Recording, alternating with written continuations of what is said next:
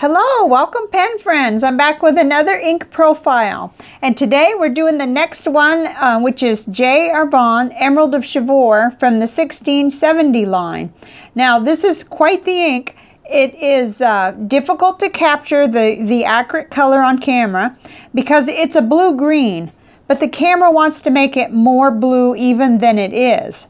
So just keeping that in mind, remember I always say get a sample, and it couldn't be more true in this case. So this is a shimmer ink. It's got gold shimmer, and it's also got a beautiful red sheen that appears in painted on and in the writing, and we'll be looking at that. So this is a sample that it's like my third sample, and I've already gone through 2 mils of the 4 that I just bought. I bought 2 more samples to review. I probably should have just gotten the bottle, but you know, too much ink can be difficult too. So let's hop right in and I'll show you. I already did the bath test yesterday. Did it, and I set a timer, and that's how I plan to do it from now on. This seems to be very typical fountain pen ink. You do see a little bit left over, like you could almost read it, but it's pretty much gone. So that's how that came out. But let's get right in the Rhodia Gold book. This has 90-gram paper in it. Keep that in mind as we look at what happened in here, because I was a little bit surprised. Okay, let me show you that glimmer if I can on that Tomoe River sample. You can see that gold shimmer,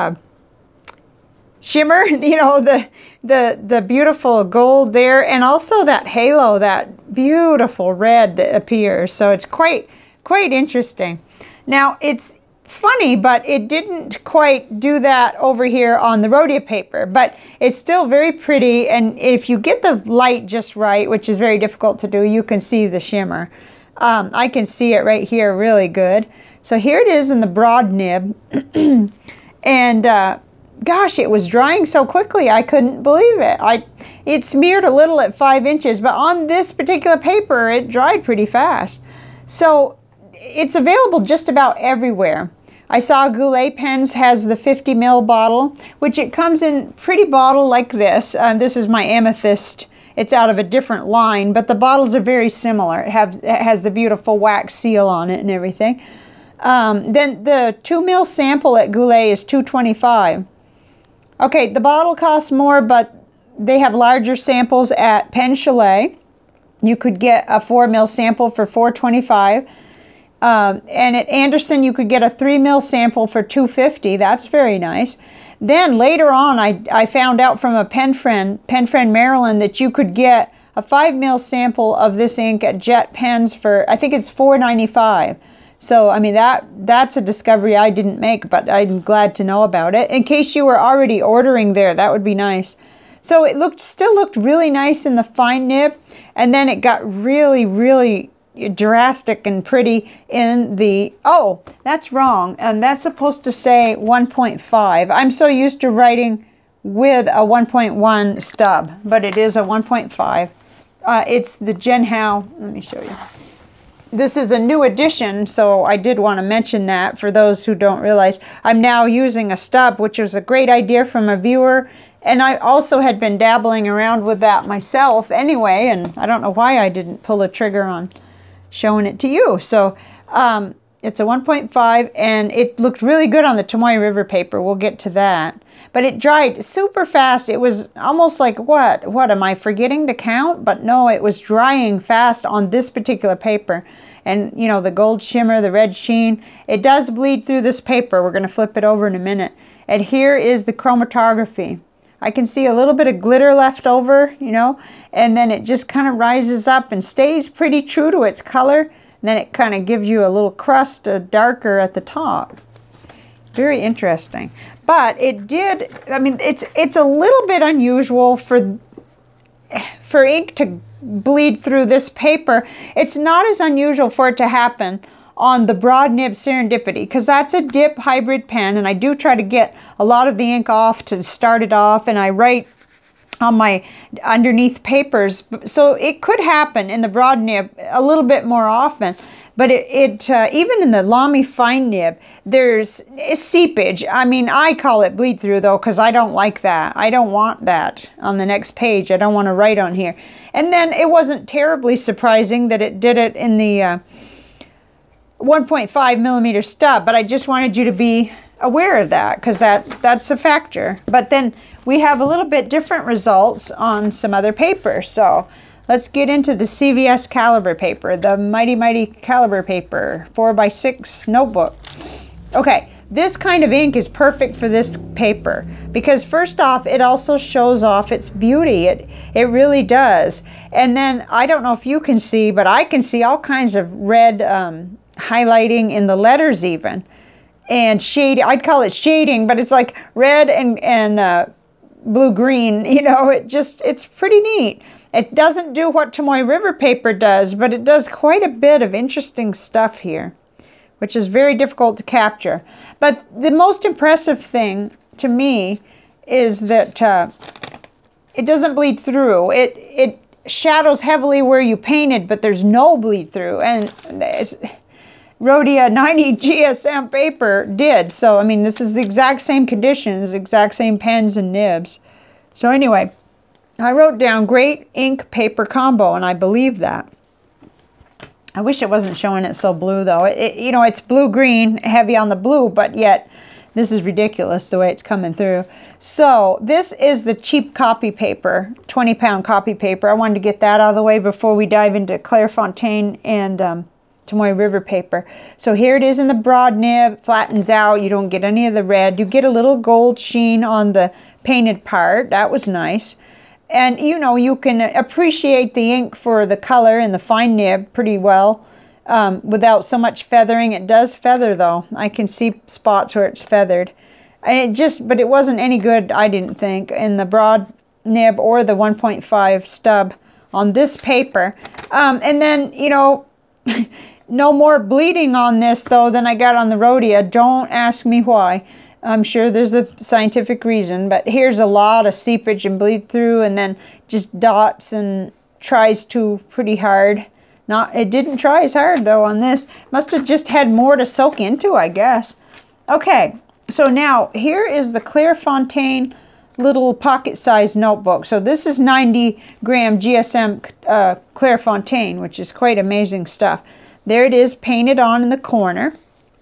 And we get a lot of like shading, but not so much of the red. You can't really see that red haloing or sheen on here. In the nibs that I was using, you see a little bit of the glitter quite well. It looks nice. You know, it does shimmer here and there. Very difficult to show, but absolutely no bleed through. Just a tiny where it tried to seep through the painted part, but nobody does that. That's just a testing type thing that I do to see how the paper does. So let's see. I was trying to see if I could. It's difficult to show that shimmer. That's too bad. Okay, let's get into Tomoe River Paper now. We got a lot to see here. This is 52 GSM Tomoe River Paper, and you get all that beauty that there is to get on this paper. It's red, it's gold sheen, shimmer, whatever. It's really nice. Okay. And then you get all kinds of stuff. What appears as shading at the surface where the letters are lighter at the top, and you see that red tint. You got to kind of hold it close to your eyes. And there's even haloing around the 1 and the 2, the number and the plus sign. Again, very difficult to show. Took a long time to dry on here, though. It was insane. So, you know, anything longer than that, I rely on my blotter paper. It was dry at 30 seconds in the fine nib, which is good. And then back in the 1. I can't get that right, can I? I'm so used to writing with a 1.1, if anything. But I really like this stub, the Goulet stub on that pen. Anyway, it is a 1.5. I'm probably going to have to correct it everywhere. It had a nice little halo, so I did a drawing. And it's, let's see, I'm having a hard time showing it. Okay, but if I remember correctly, no bleed through, and Tomoe River Paper always has some ghosting because it's so thin. Let's see, and over here, yeah, it seeped through where it was painted on, but it held up really well everywhere else. So that was good. Good, good, good. Okay, now let's look at the 68 GSM Tomoe River Paper in the Live Notes by Pen Gallery booklet, which we're going through, not too quickly, I guess, but we're almost halfway. Okay, let's see if I can hold this just right so you can see the prettiness. It does have a lot of that gold shimmer, just real pretty. And then put it in a broad nib and I can see the shimmer. And it is a really good shimmering ink, but you have to get your lighting just right to be able to really see it good. Here it is in the fine nib. It took a while to dry on here, but it wasn't as long as it was on the 52. At 18 seconds in the fine nib, it was almost dry, and it was passable to work with as long as you weren't going to fold it right then. So I would recommend the blotter paper.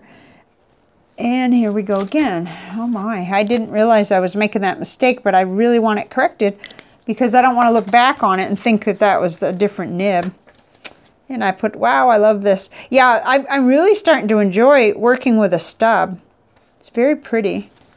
Okay, we really need to get through this because the comparisons are going to be our main thing. But I did want to show you how it came out in the Cafe Note by Nanami Paper Company. Really quite impressive in here, and it's going to darken. The reason it's darkening so much is because I got so much of the red sheen coming through, and that's what happens when you then introduce the camera and the light. I've got a lot of natural light off to the left here. So here it is in the stub, and then I moved into the broad nib and into the fine nib. And I just thought it was so pretty. But you get a lot of red. You can probably see that. That's just colored in with a fine Lamy fine nib. And it does not bleed through. Of course it ghosts because it's Tomoe River paper, but that's really nice to be confident about using a 1.5 stub like that in the notebook. I like that. Okay, next we're going to look at the comparison panel, and then I'm going to show you the very specific colors that I went ahead and compared this to. So right in the middle is our ink of the day, J Herbin Emerald of Chivor 1670. So they're all getting the same treatment here on a white panel with the same light and camera and everything else. So hopefully you're familiar with at least one of these inks so that you can kind of place it. But at first glance, it seems like Colorverse Gravity Wave to me appeared to be the most similar. Then when I got in a nib, it was different. But it does have that red sheen that kind of makes me think of it. And it is that blue-green that leads very heavily toward blue versus green. So there was so much comparison there. And then, interestingly, my husband said right away that Ferris Wheel Press Bluegrass Velvet was what he thought was the most similar, and I didn't. But when it got in a nib, I'll show you that in a minute. That was very interesting. Now, I put two of the blue-green inks I have that lean more toward green down here. Robert Oster Tranquility, right down here, and then beside it, Diamine Aurora Borealis, which, you know, they go right over into green. And then I even put the lighter, brighter Diamine Steel Blue down here because these are kind of out of the range, but it shows you that other side of things. And then really, Pilot Iroshizuku Kujaku is very similar. And when we got in a nib, I found that to be true, so we'll see that in a minute. And then Lamy Crystal Amazonite, it was interestingly similar, I thought. I really thought Robert Oster Clearwater Rain was way out there, but I thought it wouldn't hurt to put one on there that is closer to what I would call a turquoise, just to kind of see how that looked. Now, I got a stack that we can look at. So this just came through from Goutlet Pens. I showed you the big panel.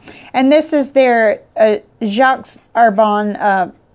It's one of their blue inks that at first I thought was going to be so similar, but it's much bluer. Much, much bluer. You can kind of tell, well, especially down here beside the green ones, but even beside this one, it's out of there. So, but I thought I'd show it anyway because we just got that in. And then here's Ackerman's, I don't know why, but number 5 Dutch Masters. Just wanted to show you. We just talked about that one. It certainly would be complementary, but different. And then here's Robert Oster Fire and Ice. I think somebody asked about that one the other day. And that, you know, that's quite different. It doesn't have as much green in it, that's for sure. Then we've got way off the whack here, Diamine Marine. And that's, you know, it's brighter. It's much more of a turquoise, but it's lighter even than Clearwater Rain. And then, well, Diamine Aqua Lagoon, just because some of us know a lot about what that looks like, and maybe that would help place it. And then another one of my favorites, Encre Classic Turquoise. I think I was thinking of Blue Callan Q when I was saying favorites. But anyway, that just shows you a little bit more of comparison. So now let's hop on to, this is Clairefontaine 90-gram French ruled paper. Everything is going to have a tendency to darken here because there's a lot of red in these top 2 inks. And there's actually red sheen in Kujaku too, so it's going to wreak havoc with us. But I think we can still get something out of this. So these are all used with a paintbrush on the side, and then the Moonman glass nib, well, you've seen it 100 times, the glass nib pen. So they're all exactly the same. And I did make a note that this ink, that today's ink is flowy and it empties off the glass nib very quickly. It does. Started to kind of fade toward the end there. But I did them all the same way. I didn't redip. I just, you know, I just went right through. So it's dark when it starts, and then it starts to kind of get normal for itself right in the middle there somewhere, right here. So then I put Colorverse Gravity Wave and determined that there's so much red sheen in that it darkens the ink, and it doesn't really look the same in a nib, or at least in this nib, and I would think that would hold true. It comes across darker on the page. Then I went to Robert Oster Tranquility, which is so much greener that is noticeable to the eye anyway. And it probably is to you even here. See how much greener it is? Then Pilot Roshizuku Kujaku, which you start to really start to be a good comparison ink here. Of course without the shimmer, but you still have that beautiful red sheen that's going to show up at times. And then Lamy Crystal Amazonite. That had a lot less red and certainly doesn't have the shimmer, but it's really a look-alike in the nib after you get to that point right around the middle. And it's lighter though. I would still say Pilot Roshizuku Kujaku looks more like it. And then, you know, amazingly, Ferris Wheel Press Blue Velvet. Now, that's got a lot of red sheen as well. And that's the one my husband thought was the most similar. Let's turn this, because we may then be able to see. I don't know. It's difficult to see, but it was a really nice study, a good way to do this, and hopefully it'll have a little bit of value for you. If I had to pick, I would say, you know, like Pilot Roshizuku, the Kujaku looks a lot like it in a nib, and yeah, and really the Ferris Wheel Press does too. That's an ink from Canada, a little bit harder to get in terms of cost and, you know, shipping for some of us, but okay. And then, I don't know, if you didn't mind not having your red sheen, then you could be really super happy with the Lamy Crystal Amazonite, because it gets you in that color where we want to be, maybe, if we like the color of Emerald of Chivor, and if we don't want shimmer. So there we have that. Okay, I hope that was a little bit useful to you. And then here is the visual journal. I thought it really reacted nice with that. It even gives you a lot of red sheen up there around that crusted little fireball in the sky, and here like almost like a thunderstorm. It's quite pretty, and quite a bit of the shimmer kind of lasts, so it looks nice on the tree if you get to see it in person anyway, if you try this at home. And I won't say don't try it, I'll say it would be worth trying. It was fun. So there we go. Okay, I wonder, oh my, I didn't mean to, I thought I was going to make it shorter by cutting out the water test, but no. Okay, so what did you think of this ink? Have you used it and written with it? I actually really love it, but I think you do need to pick and choose your papers. On the other hand, I do have laying here, this is Pen and Gear notebook from Walmart. And I wrote on this with the fine nib, and it didn't go through. I was quite surprised. Now, this is made in India paper. I don't know if that, distributed by Walmart, made in India, and they're labeled as Pen and Gear. And a pen friend sent me this. She writes all her letters on this paper. So, you know who you are, and you'd be happy with the fine nib anyway, with this ink, because it looks nice. It doesn't display shimmer and red sheen so much, but it's nice and saturated, and it flows well on this paper. It feels good writing on it. Okay, I've gotten too wordy. I will see you on the next review. We're going right down the line. So next will be Monteverde Moonstone. And I just want to wish you a good week. Have a great week, actually. Bye for now.